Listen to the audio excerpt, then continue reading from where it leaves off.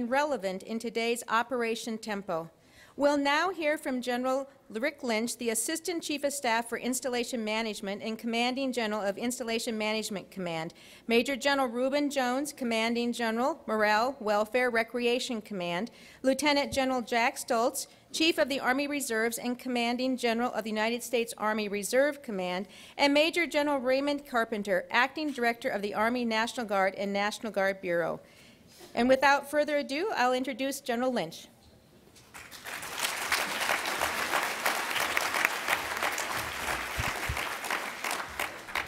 Hey folks, for those of you that do know me, you know that this is not important to me. The title, General Lynch, is not important to me. All the titles that I have with the 3 jobs I have are not entitled. The title that's important to me is the title of Sarah's husband and the father of Susan and Lucas. That's the most important thing to me.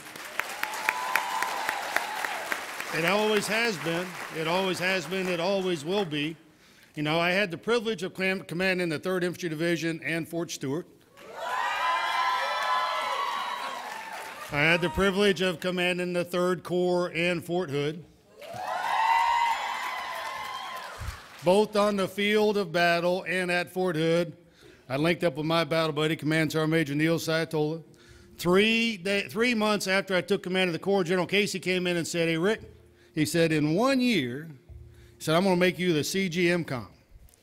I looked at Chief of Staff of the Army. I said, well, my idea would be I would deploy the Corps to combat, and then when I bring the Corps back, then I'm at your service. And he reminded me that he was the Chief of Staff of the Army and I wasn't. I was going to be the CGMCOM. I immediately went to my battle buddy who had an adjacent office and said, "Hey, I'm going to MCOM, come with." He said, "Sure, both of us have this passion for our families." So I don't think the Army is going to break because of our soldiers. You know, I speak with some authority.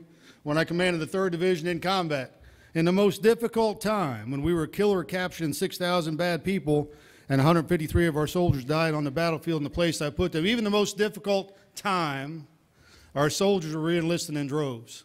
We as a division made our re-enlistment objective 3 months into the fiscal year. I got the 3 Corps in Fort Hood, and the same thing was happening with the 1st Cavalry Division and the 4th Infantry Division. I know that our Army's not at risk because of our soldiers. They know what they're doing is important. They are protecting our freedoms and our way of life. They are ensuring that their kids and their kids' kids enjoy the same freedoms we enjoy today.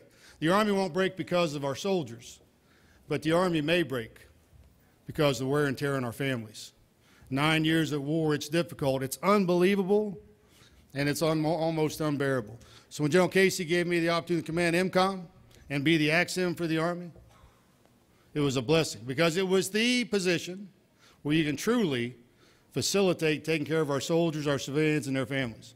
General Casey told me on day 1, he says, "Rick, whatever we do, we're not going to walk away from the Army Family Covenant." You heard him talk about it before. Right now, $1.7 billion dedicated to Army family programs, and that will continue over the next 5 years, non-negotiable. We won't walk away from that. And you got to know that's true, and you got to share with the families you represent when you go back that we're not going to walk away from the Army Family Covenant. Having said that, there's probably better ways to do it in certain instances, and that's what we're looking for now. If you've got a writing utensil and a piece of paper, I'd ask you to write this down, because this is important. At least it's important to me. I went to West Point because I couldn't afford to go to school anywhere else. My life's ambition is to open a bar in Austin, Texas, but between now and then, what we're going to do is serve families. Many of you are around my generation. Many of you are. Not all of you are. So if you're around my generation and you're sitting next to a young'un, explain this story to them. But I was born in 1955, and my mother allowed my grandmother to determine what my name would be. Her favorite show in 1955 was I Love Lucy. Remember I Love Lucy? Who was the lead, what was the name of the male character, the lead male character on I Love Lucy? See? Ricky Ricardo. Ricky, R-I-C-K-Y, Ricardo. That's how I got stuck with, I'm sorry, that's how I got the name Ricky, no middle name Lynch. Ricky, no middle name Lynch. So when you, when you send me, and that's Lucy right there. When you send me an email, and I implore you to do that, it's ricky.lynch@us.army.mil. That's what I hope you write down. Because we only exist in MCOM to serve you, provide you a quality of life that's commensurate with your quality of service. That's why we exist. You know, when General Casey does his surveys, that's interesting to me, and I wrote it all down, and you could tell I was the guy who was looking at when we got more nays than yays to work on those things. But really what I found is you got to attack the problem one problem at a time, right? So if you've got a situation, whether it's at Fort Leonard Wood with schools or somewhere with access to health care, you got to send me the note and just say, here's my situation. And what we'll do is we'll work on that situation and at the same time address the problem for the greater Army. So please don't hesitate to do that. Now, I've declared myself the family first general and the starfish general. Who's heard the story of the kid on the beach with the starfish? I love telling the story, so there's always one person in the room who hadn't heard it, so I'll tell it. So you got this youngster on the beach, and it's littered with starfish. And he's picking up starfish and throwing them back in the water. And an old guy like me came up and said, hey, youngin', what are you doing? He said, I'm saving starfish. And the old guy said, well, you can't save them all. Look, there's hundreds, if not thousands, of starfish on the beach. You can't save them all. He bent over, picked up another one, threw it in the water. He said, no, but I can save that one. I can save that one. That's what I try to do on a daily basis. So if you got a situation where we can improve your lot in life, please don't hesitate to contact me. We'll work through the issue. We'll address your problem and then help other people as well. They've given me about 10 minutes to hit the highlights of some programs, and Jack and Ray and Ruben will do the same thing. So let me talk about 3 of them that I think you need to be aware of, and then I'm looking forward to whatever questions you might have. General Casey says, no way, Lynch, are we going to walk away from Army family programs. Like he said, there is some level of redundancy. We acknowledge that. We're just going to accept that for a while. You know better than I do where the redundancy is on your installation.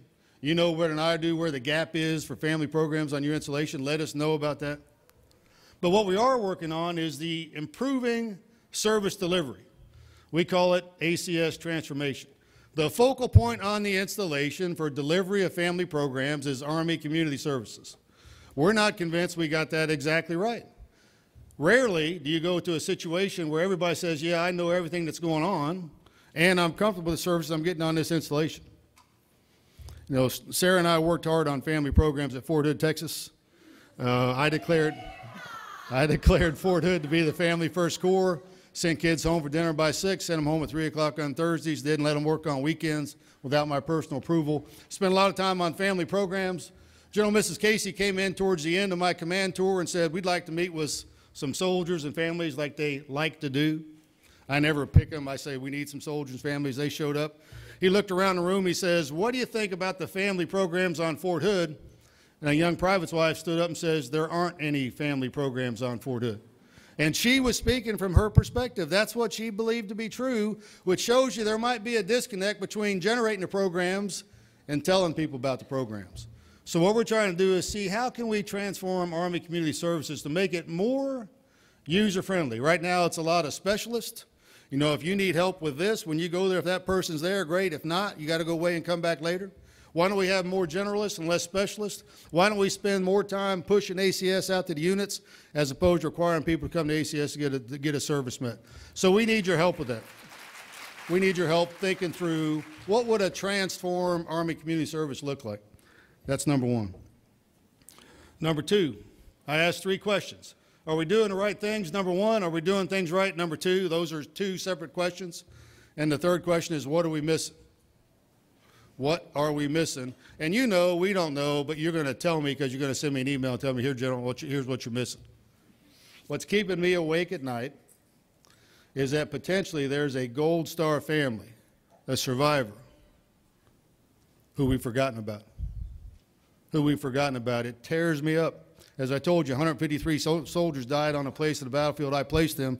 I look at their cards every day as I start my day in prayer, and I think about them and I think about their families.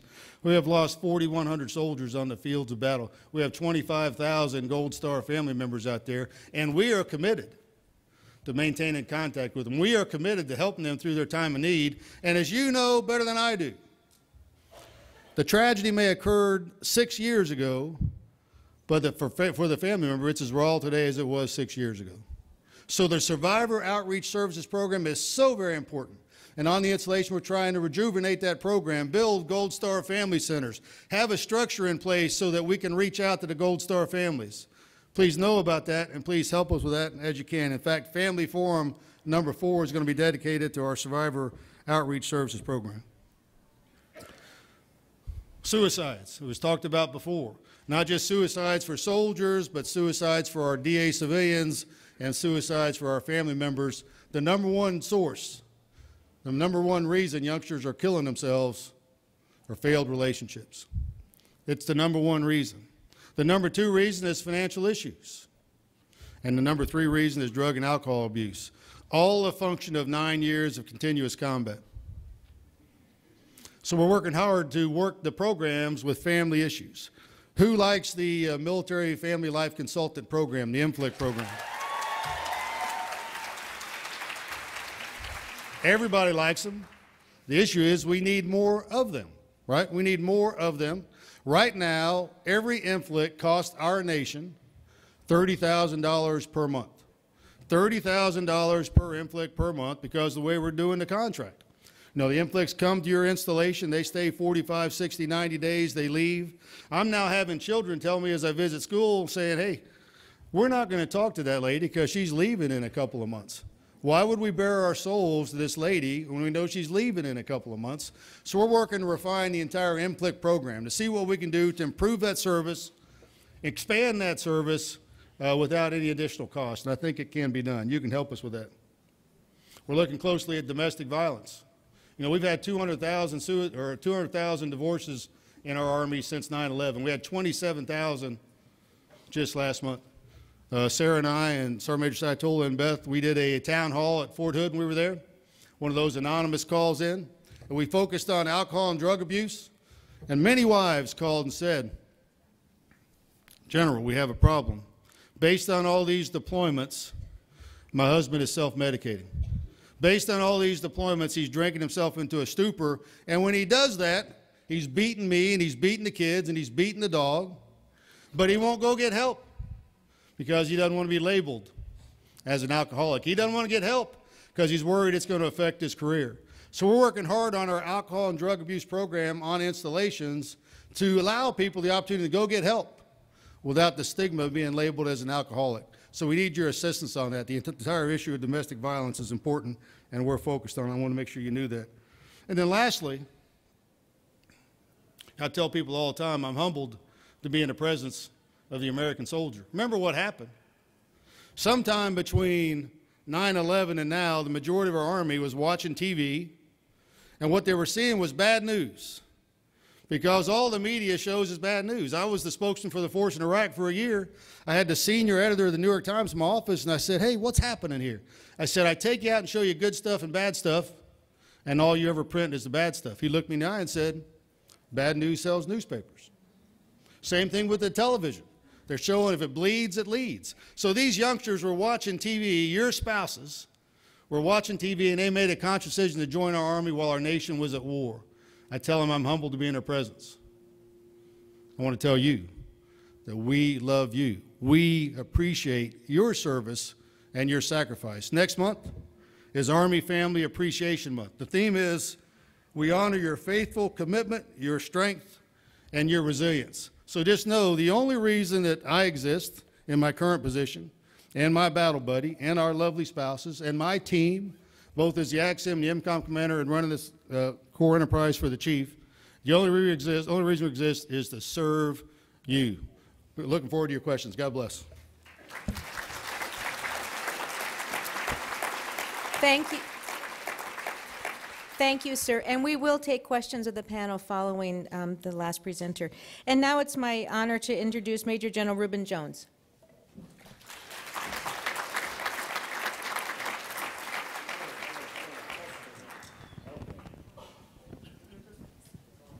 So, ladies and gentlemen, it's my honor to be here with you.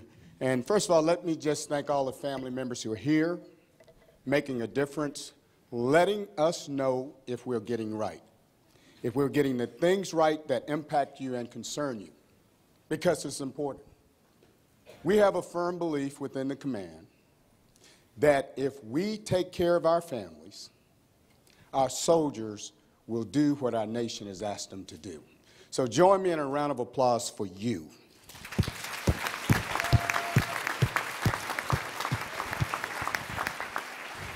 I'm going to talk about a program that's very dear to me.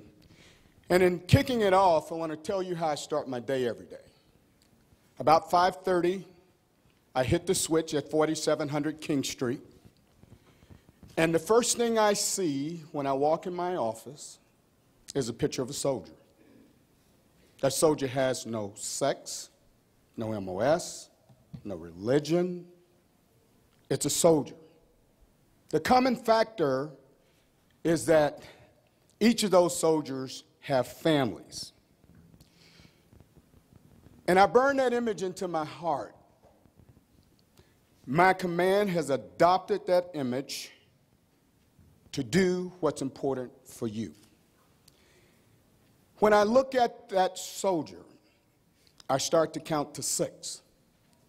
And I said 6 of those soldiers has an exceptional family member.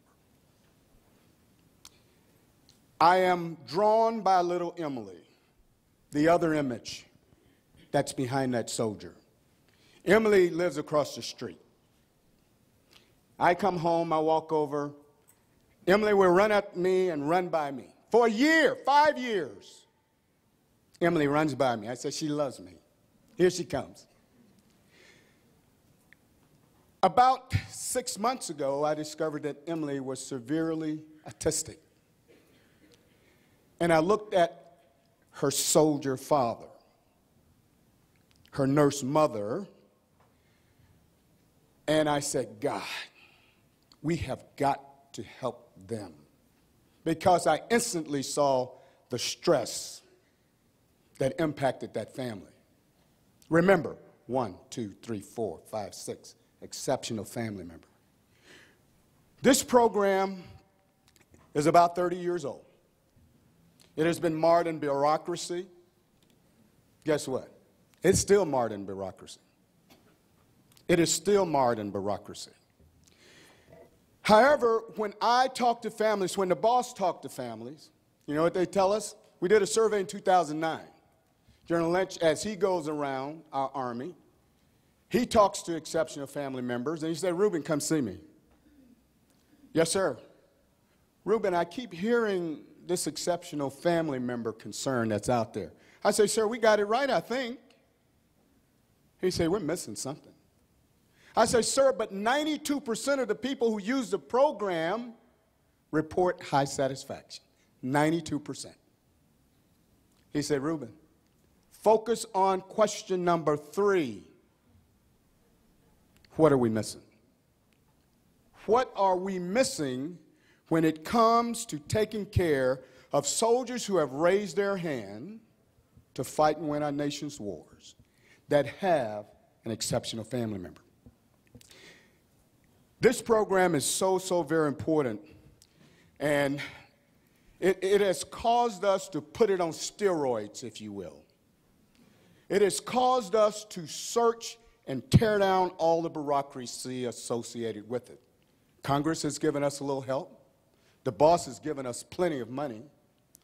General Casey told you we spent $24.5 million on the program last year, but we're still missing something. Slide. This is what I'm going to talk to you about very briefly. I'm going to talk to you about this program in an attempt to bring you up to date with some of the struggles that families are going through. 1, 2, 3, 4, 5, 6, exceptional family member. Huh?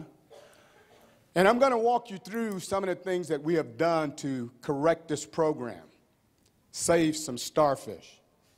That's what we're doing almost one by one when it comes to these families, because every case is different. Every family is different. The challenges are different. The needs are different.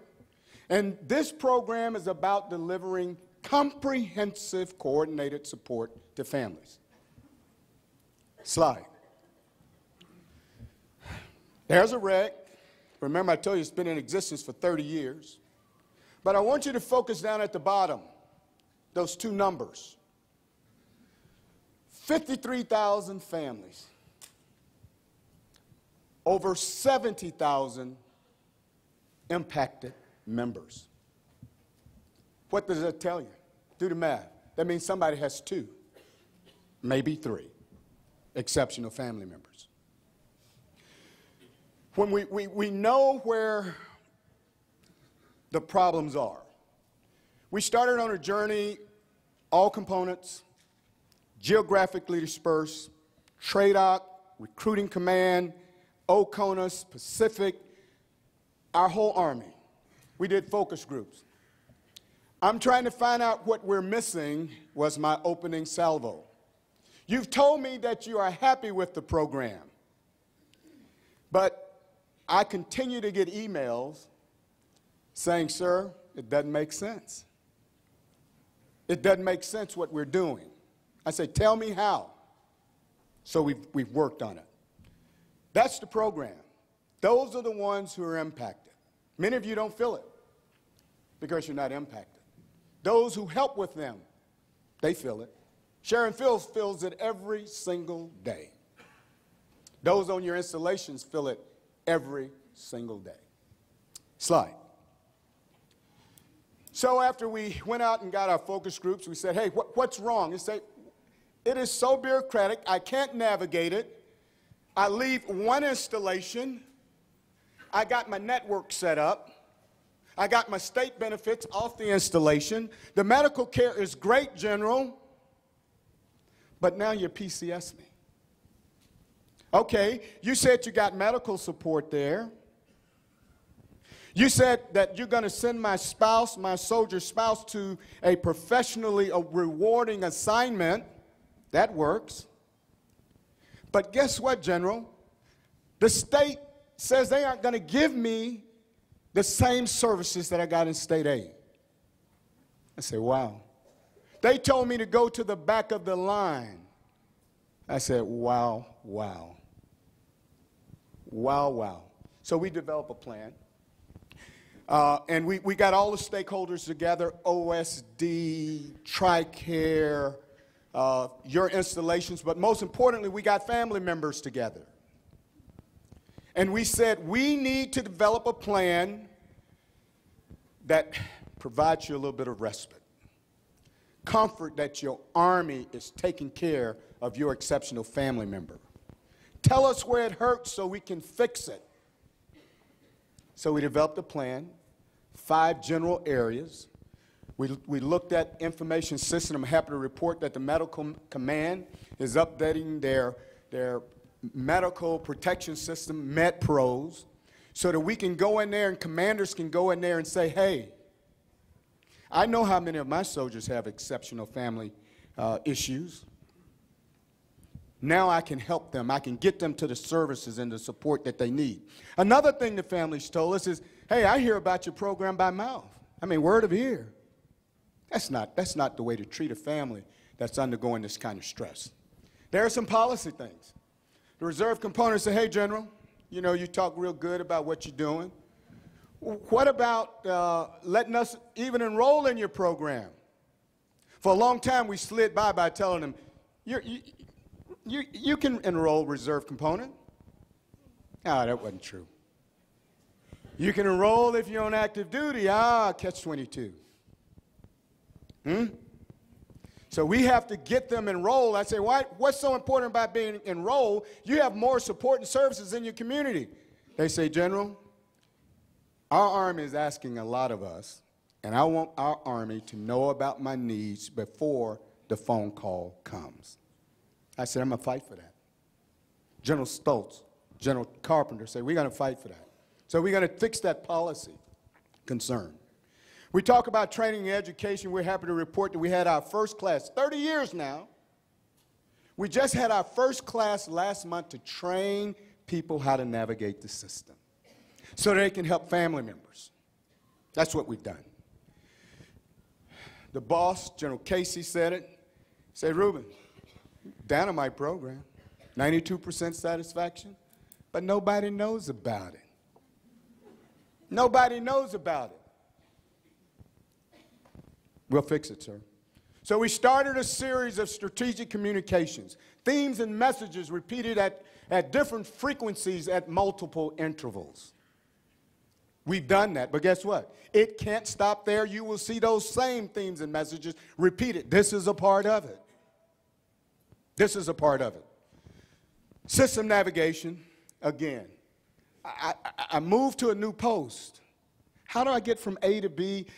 Where do I go? What about housing? What about schools? I go from one school district to another. The rules are different.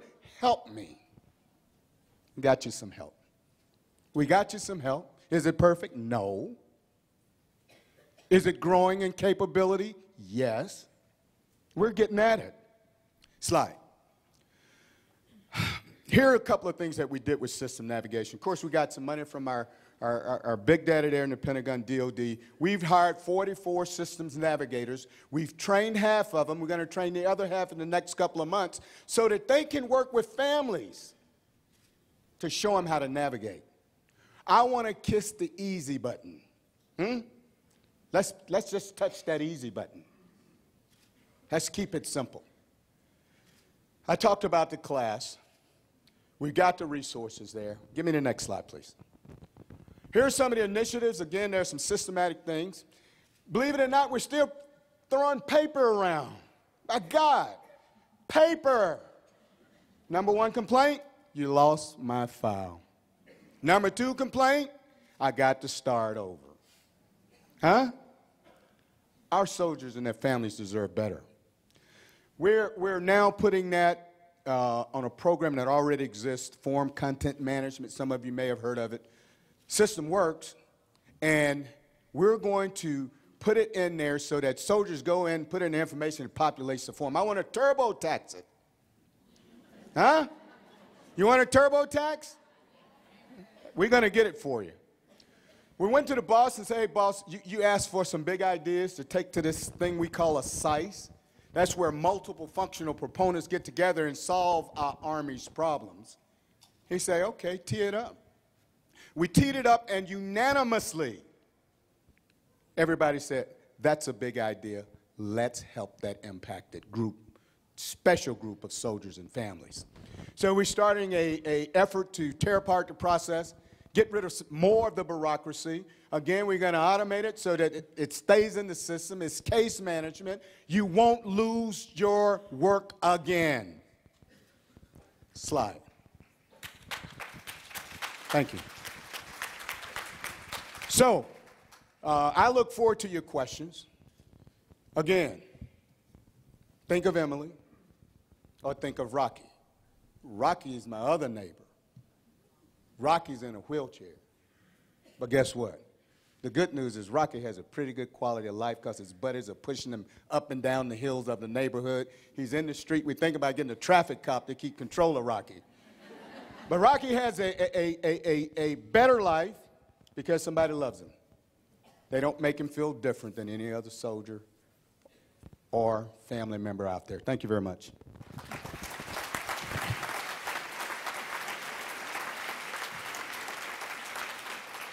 Thank you, General Jones. Our next panel member will be Lieutenant General Jack Stoltz.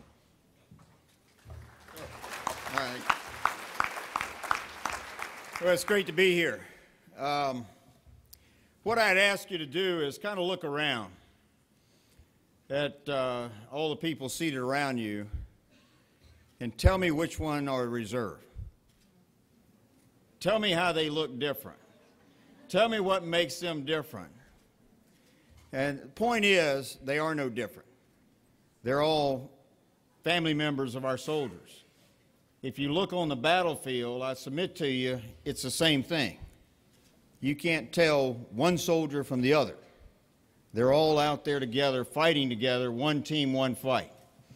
And the message I would bring to you is we've got to treat family support and taking care of our families as one Army, not as separate components.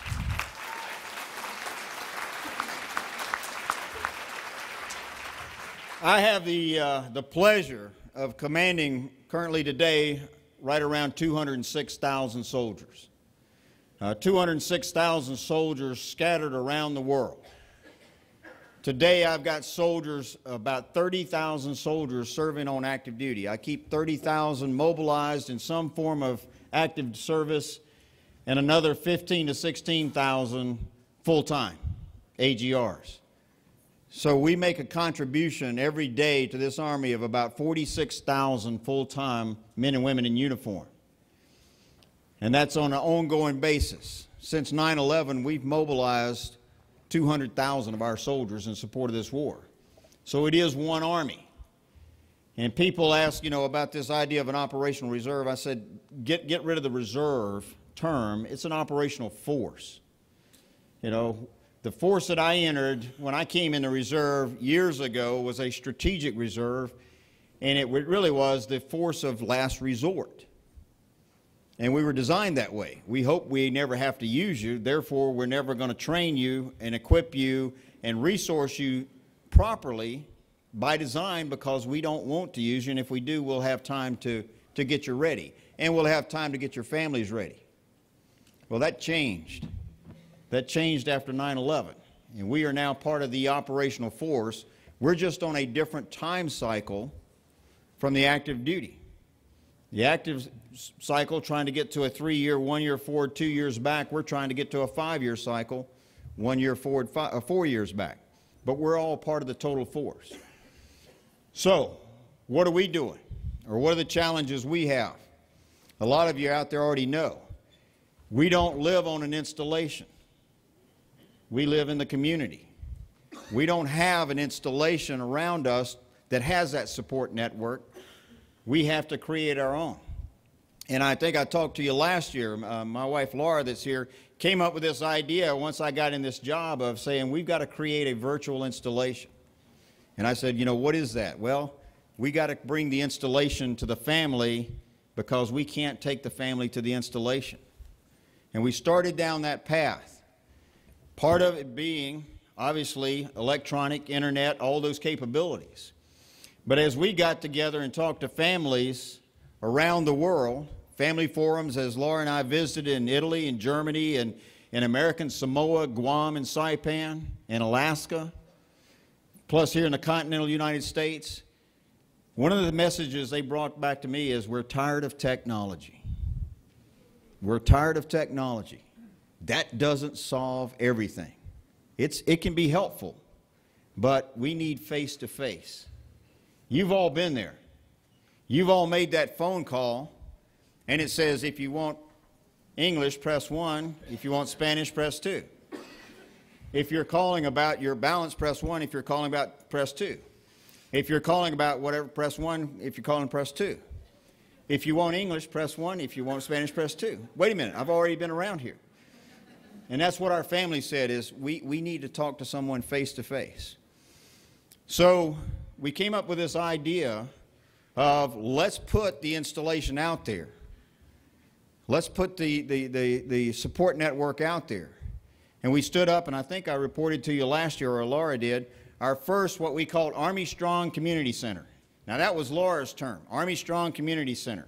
Army Strong, Strong Community. That's pretty catchy. But I said, you know, we can't use that because ASCC means too many things. Army Service Component Command, all these other things. So we opened our first ASCC so you can see who rules. Last year in Rochester, New York. And we really said,